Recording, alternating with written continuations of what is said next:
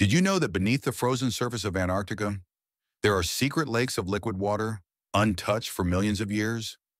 Sounds impossible, but it's true. Deep under more than 2 miles of solid ice, scientists have discovered over 400 subglacial lakes sealed from the outside world. The most famous of them is Lake Vostok, one of the largest lakes on Earth, yet completely hidden beneath Antarctica's icy crust.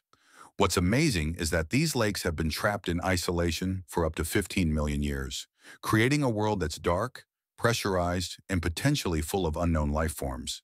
When Russian scientists drilled into Lake Vostok in 2012, they found traces of microbes and bacteria that might have evolved entirely apart from the surface world, possibly giving us clues about life on other planets like Europa or Mars.